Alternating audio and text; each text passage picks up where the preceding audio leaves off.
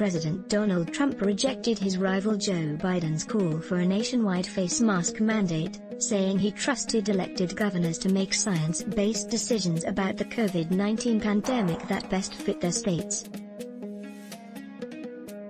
Biden's approach is regressive, anti-scientific and very defeatist, Trump said on Thursday during a White House press briefing, accusing the Democrat presidential candidate of hiding in his Delaware basement and wanting the same fate inflicted on all Americans.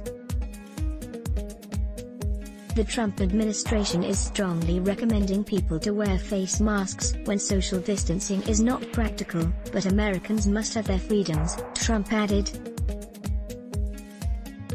Also on RT.com, vote Democrat to wear a mask?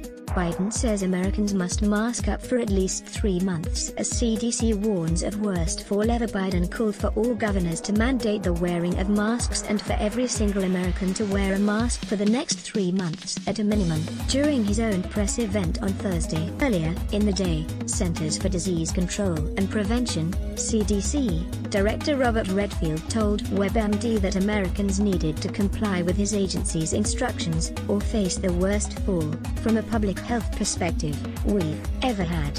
Neglecting to wear a mask, social distance, wash hands and be smart about crowds will cause a second wave of COVID-19, combined with the flu season and colder weather keeping people indoors, Redfield warned.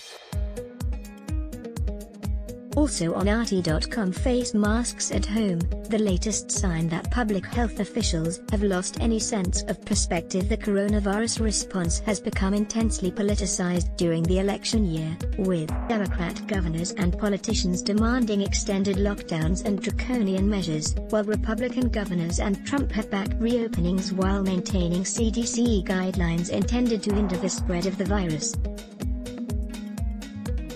The use of masks has become another political football, with Democrats insisting people must use them everywhere, even at home, while Republicans have rejected mandates as un-American. Neither side has quoted actual scientific studies on their effectiveness or lack thereof, and the existing body of evidence on the subject is contradictory. U.S. public health authorities initially advised against wearing face coverings, later admitting that this had nothing to do with their effectiveness or lack thereof, but entirely to ensure the adequate supply of protective equipment for healthcare workers. Think your friends would be interested? Share this story.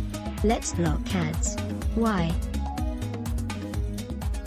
Show your love for him.